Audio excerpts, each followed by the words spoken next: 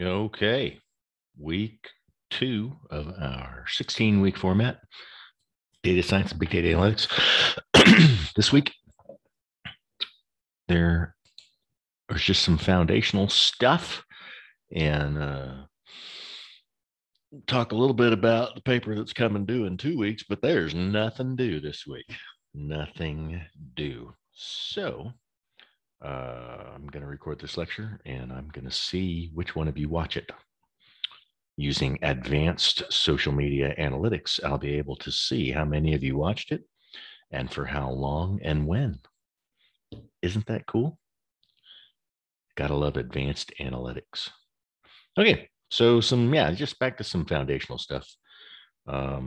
Big data, remember the three V's. The initial V's came out, I believe, in 2008. Volume, variety, velocity.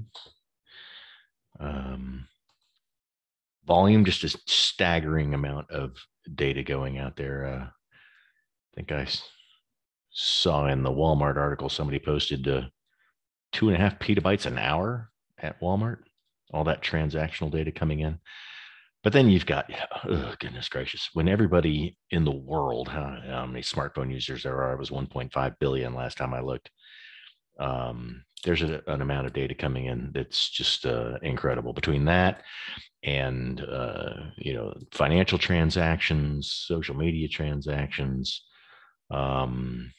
video data, just a huge volume of data. To me, I'm seeing, at least as at the file size, I'm seeing volume increasing mostly in video.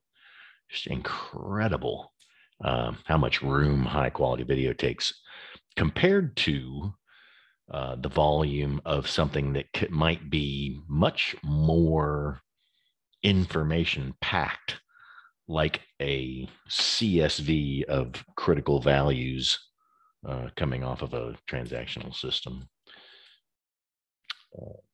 Just text, but it's formatted, so every single thing in it matters.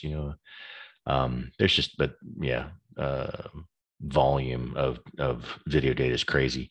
If you get a chance, go out on YouTube and watch Rise of the Drones from Nova, which is a PBS series, public broadcasting service. Nova, Rise of the Drones. They talk about an experimental drone that can watch an entire city, and the enormous amount of video data it generates. And that's just on one platform. If you had one of those for the top 1,000 cities in America, think about it. So anyway, yeah, volume, huge. And that's why we get things like Hadoop file system, but that's been almost, a lot has been moved virtually into the cloud, and that distributed architecture gets handled for you virtually, where you don't even have to worry about it. Like Google BigQuery, it's a structured database, but it can handle very large data sets compared to maybe MySQL or something like that. So anyway, volume, variety is the next thing that challenges developers. You've got stuff coming in structured data. I'll call XML or JSON data, particularly out of an API, semi-structured, because you kind of know, you've got key value pairs, so you know what the key is, username or comment or whatever. But then sometimes it's got unstructured text associated with it, like if it's a Google search string or a question coming from someone or a blog entry or whatever. So I'd call that semi-structured. I've heard this term, quasi-structured. Maybe it was intended to be structured, but it had a lot of dirty data in it. Maybe the application didn't check formats all that well, or the data is assembled from multiple versions of an application, which I've seen had to deal with that can screw you up because there were different business rules associated with different versions of a system. And then you've got unstructured data that can be hugely rich in information, like just a document, a book, a wiki page, whatever. And images and videos have an enormous amount of information in it. If you think about it, sometimes you think about an image or a video, and the only data you think about is the metadata, like the name of the video, the date, maybe the length. Sometimes you'll get location data, but not always. Um, but if you think about what your brain analyzes when it watches a video, it can decipher the topic, the subject, even if that's not in the name of the video, and your brain can identify each object in the screen, so you can see, I know where they are. There's the address of their house. Or, oh, look, they're holding a Coke can, so that person likes Coke. Or there's just so much data that can be derived from video data using advanced digital image processing. Like look at the Google. Think of the Google car and all of the using artificial intelligence and the metadata from the videos, where they were and when, what direction the camera was pointed. Think of all the things you could know about, like when somebody's driveway is normally open or not, or I mean, sorry, occupied or not. What time the mailman comes. But it's just a crazy amount of things you can derive from a video. How many Toyota Corollas are there right now in Key West, Florida? Well, if you've got enough video, you can count them. That there's an enormous amount of data right now. A lot of it's just kind of sitting there, but it's stored. It's in the cloud, archived in these gigantic data centers. Who knows what use might come of it later. I don't know, even just for historical archiving, but I'm thinking of from data analysis. So yeah, huge variety, and it's coming at you a million miles an hour from all these different sources. So like we talked about in the Walmart example, 2.5 petabytes an hour. What do you do with it? And that's where we'll get into here in other applications, assigning a value to the data. How do you have to prioritize what you're storing and what questions you're answering from it, because you can't do absolutely everything with all the data you have. This next slide is just an interesting infographic. Talks about mostly the sources and the volume, the variety and the volume of data that's coming in that database and application developers have to deal with.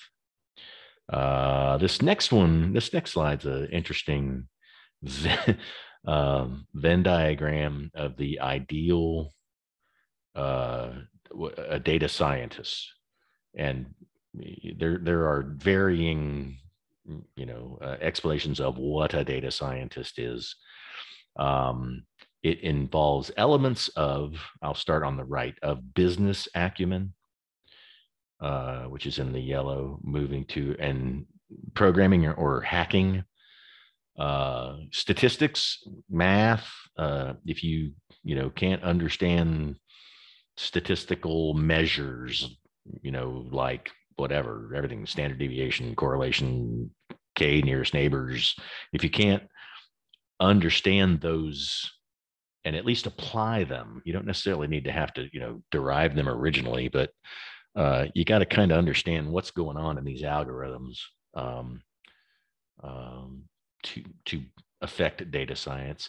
And then communication, that on the left, if there are people that can make discoveries and uh, and see interesting things in the data, but if you can't put it into context and eloquently describe the significance and what's happened and how you came to these conclusions and defend your findings, it might wind up being ignored. So remember that. Um, so yeah, so this Venn diagram, look at like if you're pure business, you're an accountant. If you're pure programming, you're a hacker. If you don't care, necessarily about requirements or repeatability or maintainability or whatever, you're just hacking shit together. Kind of funny. Then statistics, if all you do is statistics, you're a data nerd.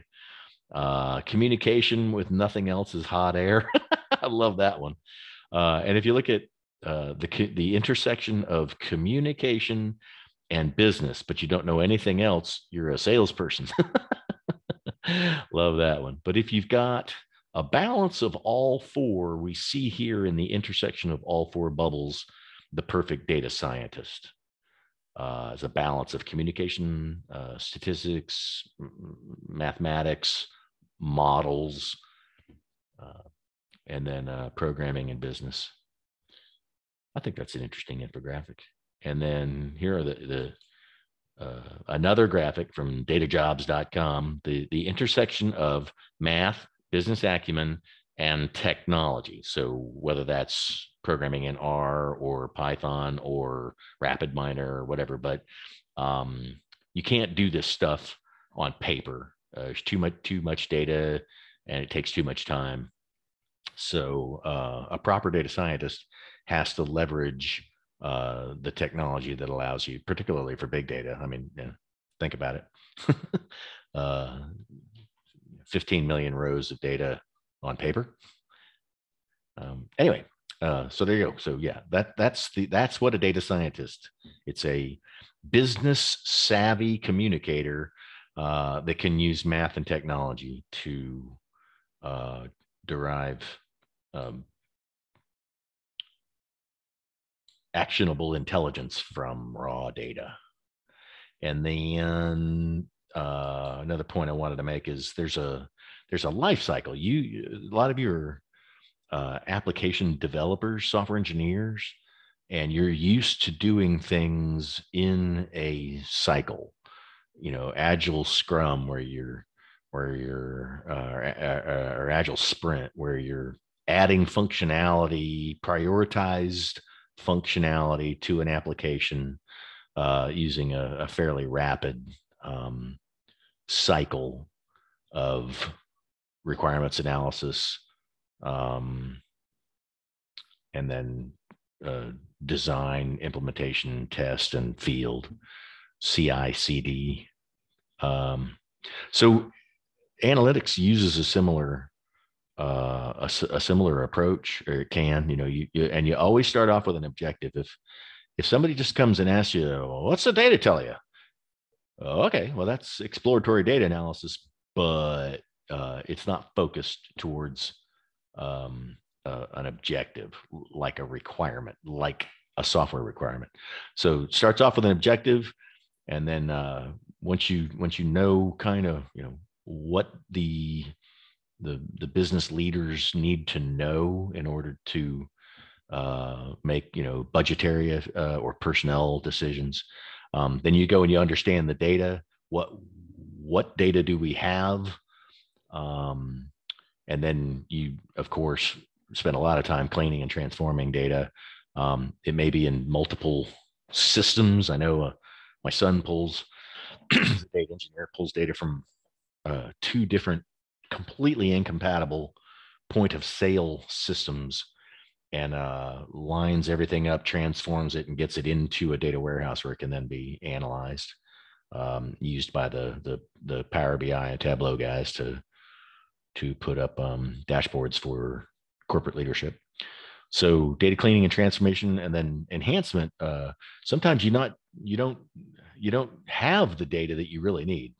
So you might have to go to, maybe it's something that your website isn't collecting that it could, So you wind up with an analysis, an analytical requirement that feeds over into a software requirement. Could be that you go to an external source. Could be that I just need to know the average of whatever, Facebook users that spend time on whatever. And you need to go out and get that data separately to kind of use it within your data science project. And then of course the actual analytics, you got to choose the model, choose the measure. Are we looking for the most of something, the least of something, how things correlate? We're looking for the way categorical data lines up with each other. How many or how many males do we have that are smokers versus females that are non-smokers, or whatever. There's whatever the measure is, whatever the model is. That's when you actually pull in that clean and enhanced data, do the data analytics, and then data visualization. Almost always, because humans are such visual learners, you almost always wind up showing some sort of chart or graph. Could be as simple as a pie chart, could be as interesting as an animation that shows the progress of things in the form of data. And what I'm seeing animation used a lot is in it's not simple. It's a JavaScript library called data-driven documents, D3. So you kind of have to be a web developer to do the coolest stuff. But 20 years ago, I did an animation in PowerPoint that told a data story by just using an arrow moving across the screen, just using a PowerPoint animation.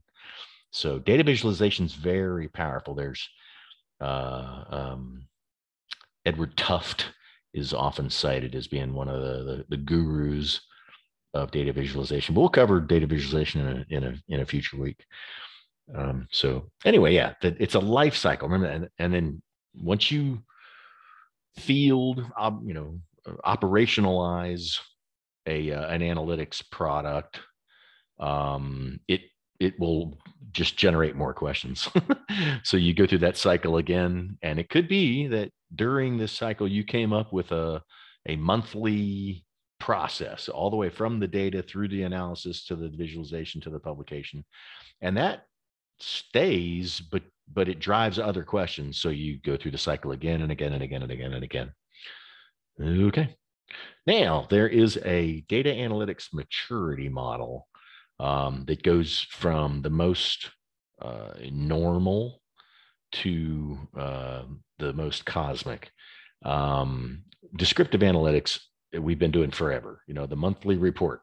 What what branch office sold the most of whatever? What salesperson is producing the most? Or how many gallons of whatever did we produce this month? What was the ratio of finished product to waste? Or there's just any number of things. But to say that that there's no value in those, I don't know. You see, there's an X and a Y here. As the value of an analysis goes up, the difficulty goes up. So I agree with that. It's from Gartner, who might argue. But I wouldn't. That's not to say that there's no value in descriptive analytics. But then you can start to look at multiple factors and get diagnostics. As what well, why did sales drop off? Well, we didn't advertise last month and sales dropped off. Or enrollment, if you're a training provider or a school. Maybe you need to look at the overall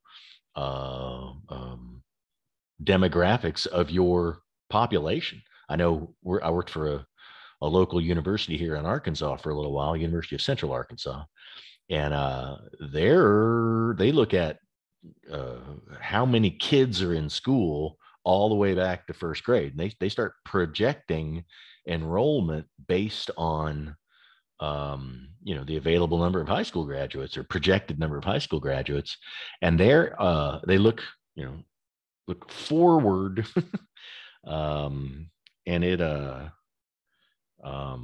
it gets scary because the population chain has changed and there just aren't that many young folks anymore. We had a baby boom, and now we're going through a population crash. They're just schools are being consolidated and torn down. So anyway, yeah. So what will happen? Well, you can predict with almost certainty, um, depending on your trending data and the certainty of the trend. You can do predictive analytics, but nobody has a crystal ball. So as it gets to predictive and prescriptive, how can we make it happen? Well, you know, how'd you make it happen in the past? But that doesn't necessarily mean that because a little something uh, had a positive outcome, that a lot of the same thing is going to have an even more um, an even more impactful outcome. So it gets harder, as it says along the x-axis there. The difficulty of describing, what happened and why, up to what should we do, gets tougher. But the better you get at that, the more you know the more value that decision has. Some folks around the data analytics team, um, business users will generate your requirements.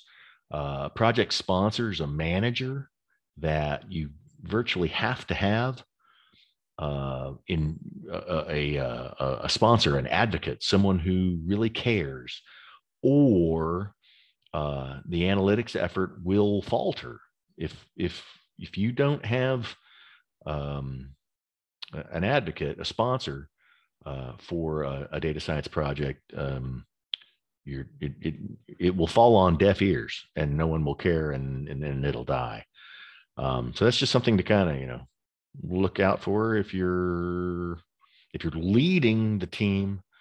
You need to be hand in glove with your executive sponsor. Project manager is just that, keeping track of cost and schedule, just like you would any other project. They don't need to know necessarily the mechanics, just like you don't necessarily have to be a genius coder to be a project manager for a software development. You don't have to be a top tier data scientist to manage a data science project. But you track the milestones, track progress, uh, um, resources, budget, and schedule. That's it.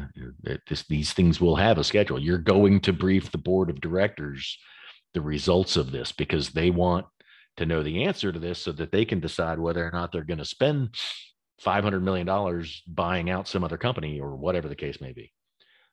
So yeah, you got to stay on schedule. Business intelligence analyst. I know one or two of you are doing dashboards in Power BI or Tableau. That's an important part of getting the data communicated clearly, so that business decisions can be made. The more up to date and fresh and clear the visualizations are, the better. And that's where it's good to bring in things like thresholds and triggers and gauges, so people kind of get an idea of how is that good or bad. You've got to figure out a way to make a visualization that is easily understandable by your audience, which may or may not be technology savvy. They may be a functional area expert. DBAs are just the folks that care and feed the database and do user roles and tuning and backups and things like that. Data engineering, I touched on earlier, moving data from place to place. Not necessarily the analyst, although a lot of analysts wind up having to do their own data engineering. But the folks that do extract, transform, and load, ETL engineers, that normally you kind of automate all that. You're pulling data from functional systems and point of sale systems and supply chain systems, and you got to put it into a central repository where you won't break a functional system because you wrote a bad query, and B, it's in a repeatable, usable format so that you're not having to do data cleansing and transformation as part of the analysis. It's a clean, pristine pool of data, and that's normally the job of a data engineer to work those processes and automate that, and develop it, test it, verify, validate it. And then, yeah, like we said, your data scientist, that's the person that's looking at generally newer things. And then there's the scientific method. There's experiments and experimental design and hypothesis design and confidence intervals and all that sort of stuff, that you need to think and act like a scientist, regardless of what type of data you need you need to realize the industry standard techniques for this stuff.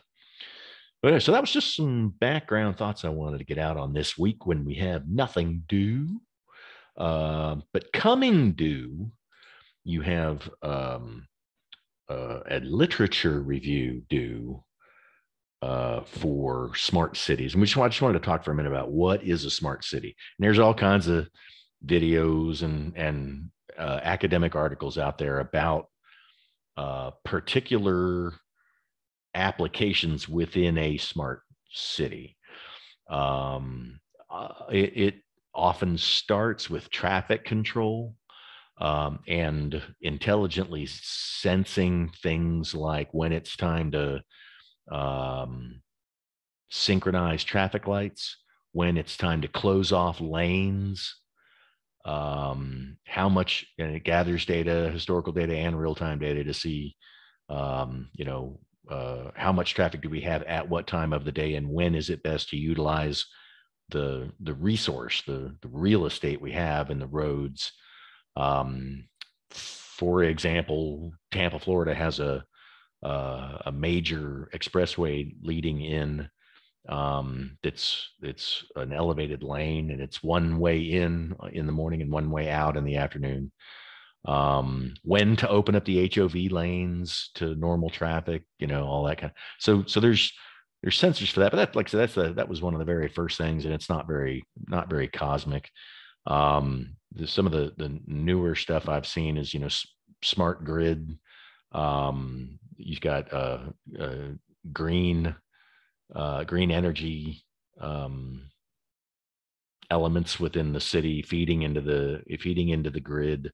A lot of there's some security applications. You've got traffic cameras and gunshot monitors that can triangulate. I don't think I live anywhere here outside of town in central Arkansas. I don't think we have any gunshot monitors out here. If we do, they probably go nuts because folks pop off around out here in the country. But in a city, I have seen, I can't remember what city it was. If it was pretty densely populated, if it was Key West or somewhere where they had gunshot sensors, and it could triangulate in real time immediately where a gun went off because of the particular acoustic signature of a gunshot, and the when it reached what sensor, because sound's relatively slow traveling compared to light. Anyway, all the above, to what could include at some point, smart mass transit that senses. You're feeding social media data and event data into planning that feeds over into increased police presence. So you plan budgetarily for overtime for the cops because of it. So there's all this data coming into a city. That it's right now it's showing promise. It's mostly experimental, but you'll see when you do this literature review, there are case studies out there in the academic literature where different elements of a smart city get pulled together to actually manage the health and safety of the occupants. And actually, the one of the first smart city data uh, visualization uses of data that I think it gets cited frequently. It was there was I think it was cholera, might have been malaria. Anyway, there was an outbreak. I want to say in London, and when those patients were plotted on a map, you could tell visually that they were all centered around a well that and that well had become tainted somehow. So that was a very, very, very, very early primitive example of what could be in the forms of a smart city. And now we have, everybody walking around with a computer in their pocket with location-based services, and yeah, just a ton of data to deal with, where depending on how this can be promising, and it can freak people out to think of all of this, because you, like, on the right hand side there, you see a camera for traffic management, camera looking at me. So yeah, it it shows promise, but there's all kinds of concerns when it comes to privacy, data privacy, and anonymity. And those are some of the challenges that you guys can talk about in your literature review. But don't write your literature review in your head as if you're going to prove a given point. Just review the literature. Just write up what happened. And I'm going to go into that here in a little bit. Okay, about halfway there. And one of the things I wanted to talk about this week was social media analytics. I posted my dissertation, which was about enterprise social media.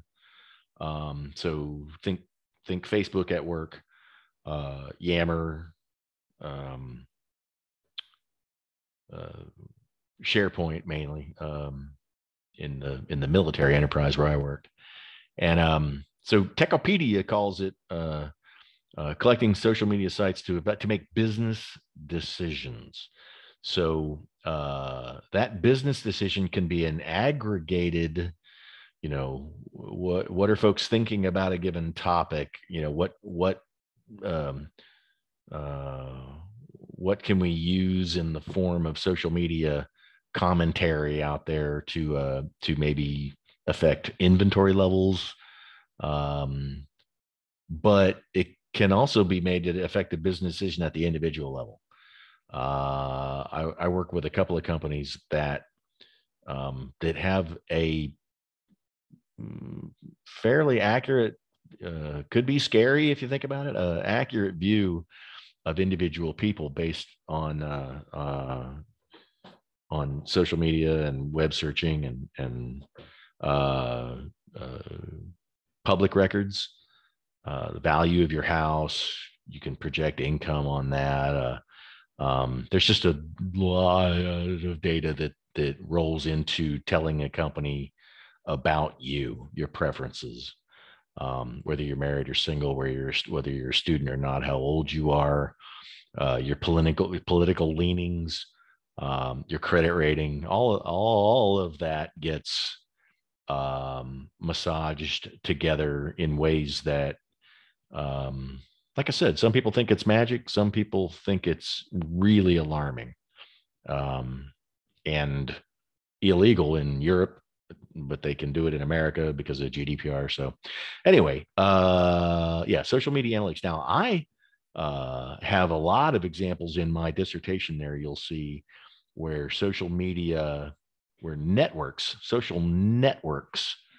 were analyzed to see kind of like who knows who, and they analyzed how social networking made people feel, how it affected productivity in a very flat socially connected enterprise like Apple or Google. Social networking with it's all work. This isn't posting, pictures of what you ate for lunch. This is work related wikis and blogs and file management. Imagine using discussion boards instead of emails at work. That's one of the things I focused on in my dissertation as far as just an interview question is, people come and go. People come and go a lot in the military, which was my population for my study. Imagine, they leave invariably, almost by policy. They delete your email account. So everything you said and worked on disappears, right? And that happens. That's still happening to everybody. Still relies on emails, but especially for internal conversations, because you don't necessarily want to let everyone in the world onto a work-related discussion board where you work. But if you use discussion boards, if a user disappeared, left, their comments, they might make a very valuable post to a discussion and maybe even attach some files. Then they disappear. Well, if that was email, only the people that got that email are now left. But if you use discussion boards, that discussion is now discoverable by everybody in the organization. And the content of that discussion is preserved. I cannot count the number of times I'd be talking to someone who'd been at an organization for a long time, maybe a civilian. When I was in the military, civilians generally stay longer than our uniformed personnel. And I would be like, hey, I had a great idea. And somebody'd say, oh yeah, 4 years ago, we had a Tiger team that worked on that and blah, blah, blah. And I don't know. I said, well, what happened to the information? I don't know. it just disappears. But social media can prevent that. And then there's, a work-related wiki. There are things that you need to know about that are specific to your organization. So having a Wikipedia site, a wiki site within your organization can allow people to write articles that are work-related about different topics and projects and people and whatnot. That it's invisible to the outside world. That can be a way to preserve information. So there's all kinds of research projects that have been done using social media analytics. And that's what, I'll reinforce that you guys need to think like researchers. Don't think like social media marketers and, Google Analytics. For work. That's great as a practitioner, but you need to think about being, what it means to be a researcher, to craft and execute a research project. So, like I said, I posted my dissertation. I would think about giving an A in the course to the first person that emails me and asks me a pertinent, insightful question about my dissertation. So your week 4 paper, nothing to do this week, right? Is a literature review talking about smart cities. Okay, so there's the instructions, easy enough. And as you know, I worry about the instructions. So I wanted to use a few slides here to talk about what is a literature review. Okay, here we go. From University of Pennsylvania, very reputable school. A literature review is a comprehensive summary of previous research on a topic. It surveys articles, books, and other sources relevant to a particular area of research. So that's why I've got a slide on it, so I won't accent it yet. You got to know what you're reading. You be a discerning reader. Don't just go, oh, this is a lot of text that kind of sounds like what the professor wants me to talk about. You got to know what you're reading. Um, a literature review, published. Some of you use them as your references. It'll say it'll have the name of the topic. Smart cities in the 21st century, a systematic review. Well, a systematic review is a literature review, and they will tell you what databases they used, or what specific journals were good enough to provide articles about a topic, and how they searched for them, what words they used to search in a meta search engine to find all the articles that they wound up categorizing. And then literature reviews can generally they'll follow some approach, and it's not rigid, but it will be systematic. They'll tell you, okay, well, we're going to categorize these by qualitative versus quantitative. We're going to categorize all these works by whether or not they collected data or not, or if they were just a thought piece, or they were a proposed framework, or that sort of thing. So what is a literature review? That's what it is. It's a comprehensive summary. That's what you'll do for this smart city topic. But they are also very useful tools. If you're going to do something on, autonomous vehicles, I would virtually guarantee you that there's now a literature review or more than one that someone has written that summarizes the previous research on autonomous vehicles. So the literature review itself isn't something you cite because it didn't add any information to the body of knowledge. It just summarized previous research. But looking at the references in that literature review will give you a great source of articles where you can then go in and learn more about your topic. A literature review is also chapter 2 of your research proposal. If you've been following along with any of your dissertation preparation materials, you know that you'll turn in a proposal first, which is the first 3 chapters of your dissertation, and then you'll go and execute it and write the last 2. So, yeah, chapter 2 is your literature review, where you basically prove to the university that you have mastered the literature, mastered the previous research, that you're not just doing something because you think it's cool. You have to identify a literature gap that you're fulfilling. So, and in a literature review, you write about what another author said. You don't rephrase what they said. You have seen in class discussion where somebody posted this study, da da da da da da da, as if they did a study. And then no, it's like writing a book review back when you were in middle school. Write about what the other author said. It's really not hard if you're doing your own writing. And in your dissertation, you'll use this review to highlight the literature gap. If any of you have concerns about being able to highlight a literature gap, shoot me an email. Okay, so why so much focus on literature? Why is this so important? Because it's all that matters.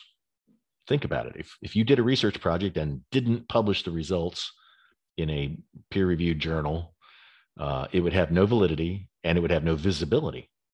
No one would trust it, and nor would they even know about it.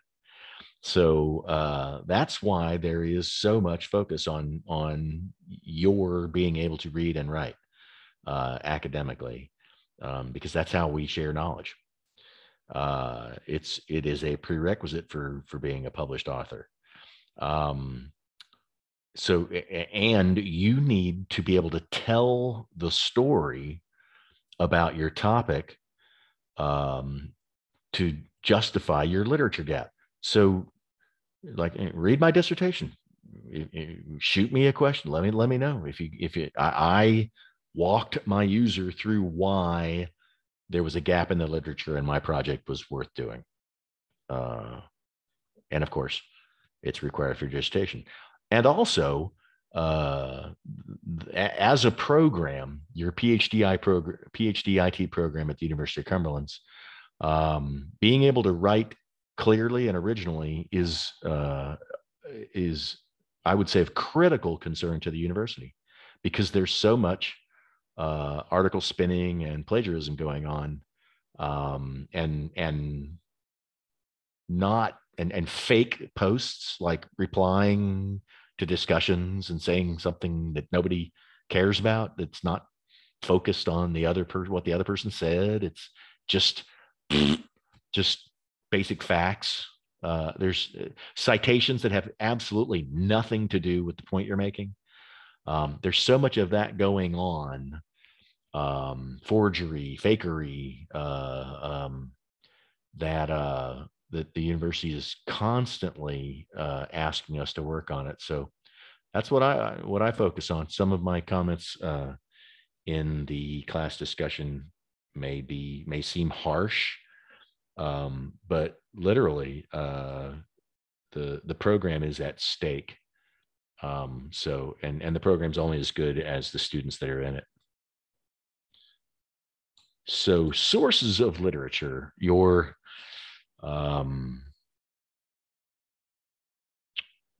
it matters. You will see proceedings from conferences where people posted stuff, and some of it's just absolute garbage. If you Google information systems journals ranking, it changes from time to time, and there are different universities and different people that publish lists. But journals like MIS Quarterly come up frequently. There are various IEEE journals out there that are full of peer-reviewed articles. And then there are databases out there that you have a lot of good luck with, Elsevier and Springer. So pay attention to where it's coming from. And then on Google Scholar, there's a count of how many times an article has been cited. And if you click on that, it shows you the articles that were written afterward that cited that work. And you'll see there are some articles out there that have thousands of citations, because it's the seminal article. It's the first one that defined big data, or it's the first one that defined what social media is, or name it. It proposed a framework or a law, or it's a methodology article that everyone uses to justify the methodology they used for a given project. So pay attention to what you're reading, and start to recognize the difference in these different articles. And of course, textbooks, particularly by recognized experts, are good sources. You will see conference presentations. If it's a peer-reviewed conference, pay attention. But very often you'll see the same thing that came out of a conference gets turned into a journal article. So you'll see the exact same name, exact same authors, but there's two slightly different versions of something. And that's what happened. Is it was presented in support of a conference, and then it later became a published article. Of course, library databases are how you get to these things, but I start with Google Scholar. And if I can't find the full text of what I'm looking for, I'll ask a librarian to see if I can get it on interlibrary loan. Okay. And as I have been saying, pay attention to what you're reading. Just because something has text that uses the jargon you're looking for doesn't mean that it's doing anything like what you want. You know what I mean? There's different types of articles. Um, the gold nugget, as I've said before, is original research. Something that reviewed previous literature and said, we've got a trend going here. I got an idea. I wonder if, and then it proposes a hypothesis or a qualitative research question. And then it goes out and explores it. The authors collect data, and then analyze it and publish the results. And that is a research article. No kid, that's a no kidding. It's not just a journal. They're all journal articles. That's a research article that actually published the results of a research project. There, you'll often see, as we talked about, literature reviews, and these are generally reviews of original research articles, but they will also include reviews of people that are just proposing theory and frameworks, which is the next type. Some folks will say, there's a phenomenon going on here, and a theory is like a statement that can be either proven or disproven. Like the theory that the world is flat. That used to be a theory. Well, now the theory, we say it used to be, there's still some people that think it's flat. But anyway, you see what I'm saying.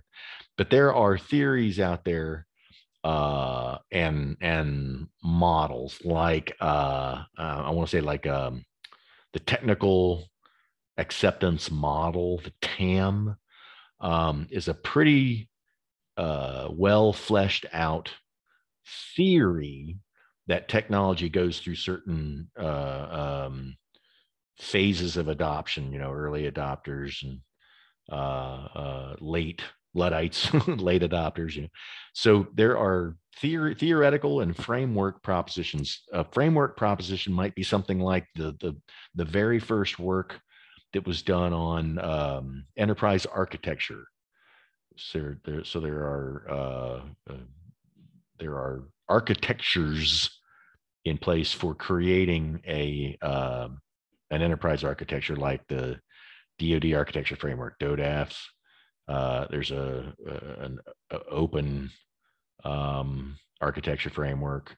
So the articles that propose a framework, it can then they can then be adopted, and people will write articles about, maybe how much money was saved by adopting that framework, kind of thing. And then and the frameworks get codified as an official way of doing it by whoever, ISO or the Department of Defense or whatever. You'll even see book reviews in the literature, and it'll come up on Google Scholar, and it's not, what you're reading isn't the article, it's a review of the article. And I'll go back to my main point. Pay attention to what you're reading and understand the nature of the thing you're reading. And then there's methodological treatments, and that's articles. Those are how-to articles, how to do research. You'll see an author called Crestwell that is he's kind of the guy in research methodology articles and books. But these methodological arguments or articles are how you will justify in your chapter 3.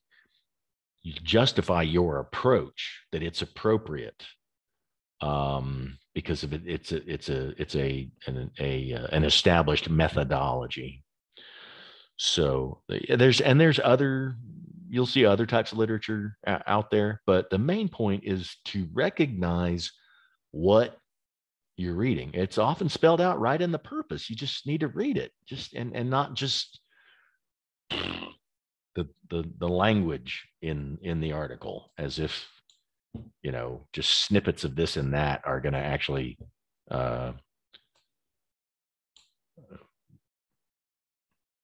satisfy your requirement. Okay. So in most journal articles and in all traditional dissertation types, you're going to have an introduction that just introduces the topic and the so what, the what why are we doing this, why does this matter, the purpose of the work. That's where you'll see whether it's a literature review or an original research article or a proposed new algorithm or whatever. It's in the introduction of the article. The literature review, sometimes it'll be it'll say past work, and it just kind of frames what's happened before, and no one just comes out and says, "Hey, I thought this would be a great idea, so I did this research project." You always frame it. You stand on the shoulders of giants, right? You always use previous research to build on. Almost all research articles will tell you the method that they use, their methodological approach, including if they're testing a theory or not. And those are really interesting when you get an original article that says, well, we're going to test the technology acceptance when it comes to home security systems or fitness watches or whatever the case may be. And then they test to see if it fits that theory, if it won out. Okay, and then after that, they will discuss their findings, and that's where you basically, and you'll do this in your chapter 4. You just state what happened. You don't talk about the implications or the nuances or anything like that. You just kind of just say, okay, well, this is what we found. 98% of respondents said this or whatever, so you either accept or reject, the null hypothesis and alternate hypotheses, and yeah, so findings are the facts, but not necessarily and that's where you come into discussion. At the end, they'll talk about what it means, what their findings imply or mean for practitioners. And then you'll see recommendations for future research. And those are great for justifying your literature gap in your dissertation. Okay. And not coincidentally, these 5 areas that you see in journal articles very commonly, they are the chapters of your dissertation. Okay, citation tips. Okay, so paraphrase your source's bottom line. If the bottom line of an article was that people are 3 times more likely to stay with a company that has good leadership as opposed to pay or benefits or location or whatever, they'll look at, say they looked at retention factors. If that's their finding, their main finding, that's what that article is good for as a citation.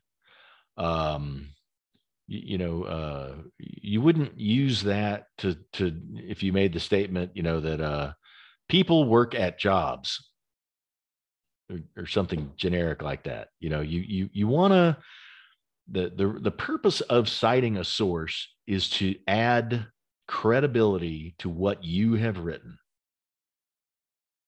So if you add a source whose bottom line emphasizes what you just wrote, that's appropriate.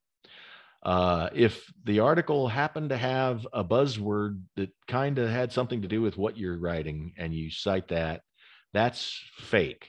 That's trying to write and trying to make it look like an academic article because it had an APA formatted reference in it. And that's what I'm seeing all too frequently. And we'll see if we can't get you to change that. So cite the original source when possible, not derivative sources, which means if I ask you, why did you cite that source? And you say, well, in this, on page 3, paragraph 2, they said that statement, but they cited someone else. And all they were doing was paraphrasing what the other guy said. Try and go back to the original source. This is most important for your dissertations. Okay. So when you're writing, take note of where in your reference it motivated you to cite the source.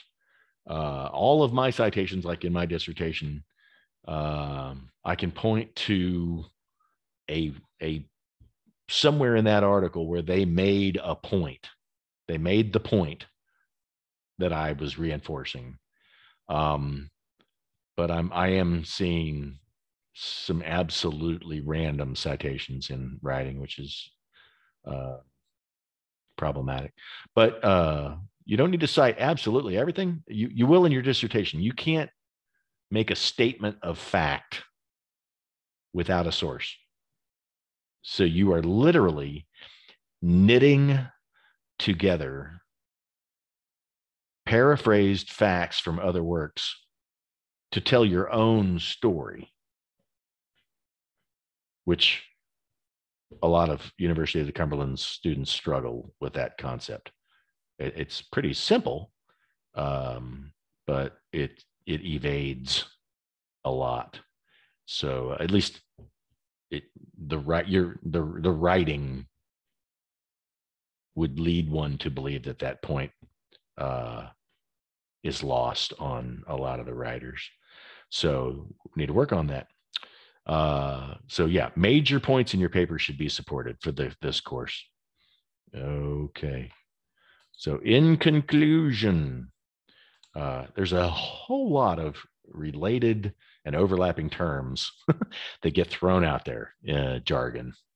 Smart cities are an excellent example for studying big data applications and the challenges and successes of those. Remember, when you're writing, focus on the requirements. Read the instructions and focus on the requirements. I'm seeing discussion replies that are just nothing to do really with conversing with the other person. It's just basic stuff that you're just trying to fill the square. I just want an A. I just want to get through this class. I don't really have anything to say that's, actual dialogue. Please stop. Please. When you reply to your fellow student, reply as if they had just said something and you're going, oh, well, that reminds me of something at work, or that reminds me of an article I read this week, or, oh, I don't understand that. Can you explain that a little more? There's just so much square filling going on. It's discouraging. Okay. So when you reply to someone, think about what they would reply to your reply, like a conversation, back and forth, back and forth, back and forth, back and forth. Think about it. When someone posts their initial reply and you read it and you click reply, write something that they're going to reply back to you, or at least something that somebody else in the class is going to reply to. Yeah, so much square filling. It's discouraging. But anyway, there you go. Week 2, nothing due.